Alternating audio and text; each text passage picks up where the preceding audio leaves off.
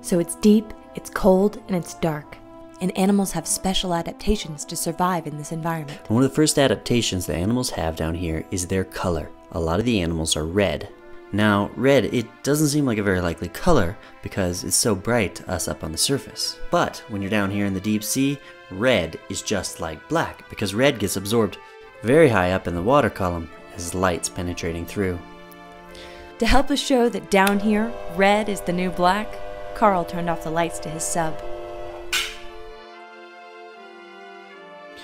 Another adaptation many animals have in the deep sea is the ability to bioluminesce. This emission of light is thought to be found in about 90% of deep sea organisms.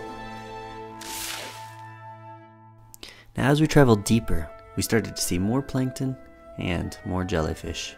We're in the layer called the deep scattering layer. It's called that because of the way it scatters back sonar.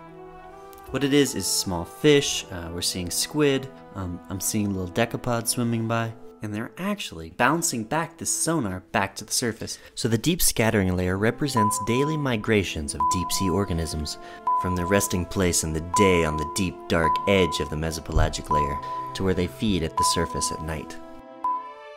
But since Karl's sub won't dive much deeper, we'll stop here and explore the bottom where organisms survive by feeding on organic matter from above.